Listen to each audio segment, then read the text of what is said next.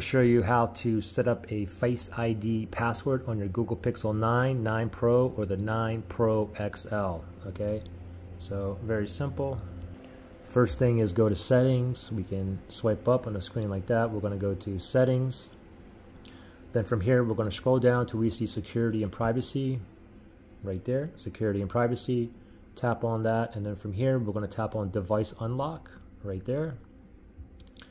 And under here, fingerprint and Face ID, we want to tap on that right there. Now you have to go ahead and enter your PIN password. If you didn't make one originally, it's going to ask you to make one right now, okay? Now we're going to scroll down and Face Unlock. That's what we want, okay? Face ID password, basically. So we're going to tap that to set up. Read through this and keep scrolling down to the more terms of like I agree. So go ahead and read through all that. If you agree, tap on I agree.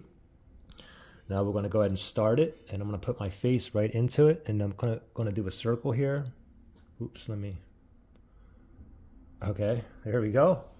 Go ahead and click on done, and it just, by default, they only toggle on that require eyes to be open, and I'm fine with just with that. And there you go, okay? So now, if I take my face away from it, and then I swipe up, and now I look at my phone, we're in business.